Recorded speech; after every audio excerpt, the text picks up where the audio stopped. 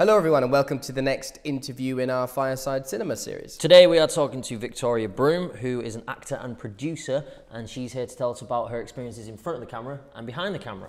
We also want to take this opportunity to tell you about our new event called Film Matrix that we're doing with Drama Centre London. That's taking place on the 4th of July at Drama Centre, and we'll have all the speakers that we've been having and interviewing, as well as some other really interesting people in the independent film, TV space. So be sure to check that out. It's a free event. It'd be great to see some of you there. In the meantime, let's check out some of Victoria's stuff. Hope you enjoy the interview.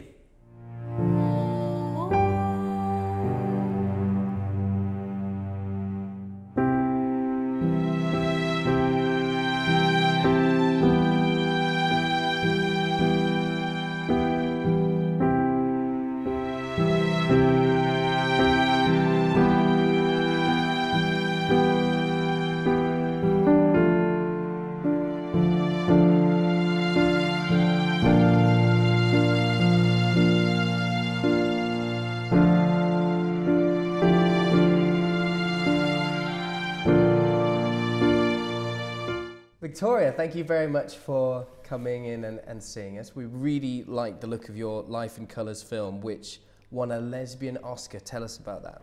It did. I know, it's quite exciting. Okay, so Life in Colours is like a 1940s lesbian drama. It's set during a time when homosexuality was illegal. You could be sent to prison, you could be punished by death, lots of silly things that were going on then. And it's really just about two women whose journey spans over a couple of decades. So they're friends from a very, very young age. They're not aware of anything sexual between them. They're very, very young, and it develops into something quite beautiful. But because of the time that it's set, they had to conform to a society that they're not part of. So they both got married. But they joined together, and I don't want to spoil it. Incentivize the audience. Yeah, it's a sad film. It's not a happy movie. It's very sad.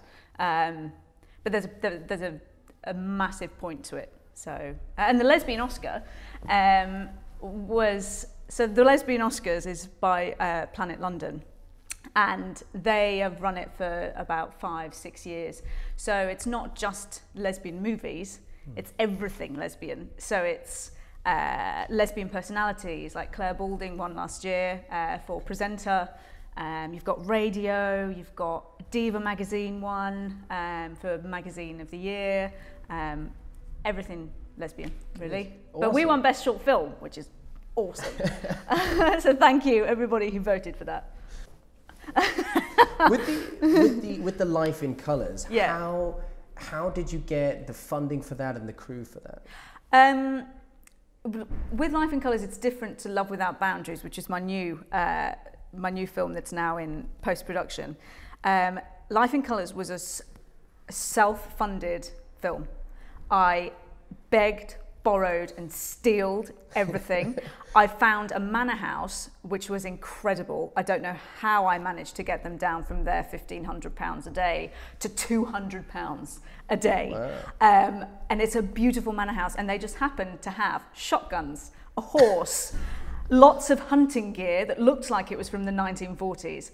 So I got all of that included in my £200 a day. And then I got some funding from people that were involved in the project as well, that believed in it, which was good. As a working actor, yeah. One of the things for a lot of actors that I meet is how do I get an agent, and who is the right agent for me? That's down to the individual, though, who the right agent is. I think I've just found my right agent.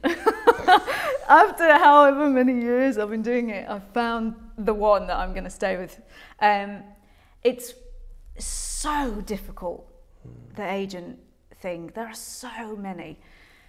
Really, the best thing, the thing I can recommend and suggest for people to do is watch a lot of films, of TV, watch the stuff that you really, really like. find the actor that you really, really like. Don't look at, like, yes, Maggie Smith's amazing, but really, unless you're Maggie Smith, you're not going to be with Maggie Smith's agent. Sure. So look at people that are kind of in your casting bracket, that are a name, but not completely out of the league of names. And then search who their agent is, search who their agent was previously, and just reach out to them. A lot of people say, like, they used to say when I was a drama school, God, they used to say, oh, do a handwritten letter to the... No, don't do that. Don't do that. People like emails. Just put on a link of your spotlight or your show reel. Don't add any attachments because it fills up the email addresses. They probably get loads as well. Yeah, and don't do a bulk message. Make it personal. Say, listen, I saw such and such in this. I thought they were, amazing. I would really like to be considered. I'm in this show. Would you come and see me? Here's my show reel. All of that type of stuff. Brilliant. But no, research the agency is what I would say. I got another tricky question for you. Oh God! What is your process? Do you have one? Do you need one? It took me about 10 years, no, longer than that. So I've been acting since I was 15 professionally, and it took me until I was about 28 to figure it out. So it took me a really long time to figure out, okay, so this is what acting is. Okay, I kind of like it. I can't really explain my process, but it will come to the individual. Our big question that we always ask at the end is, what advice would you give to aspiring filmmakers, artists out there who would love to make projects like you've done? If you're going to make a film, I think you really have to be so passionate about it. Get the crew and the cast on board that feel that passion as well.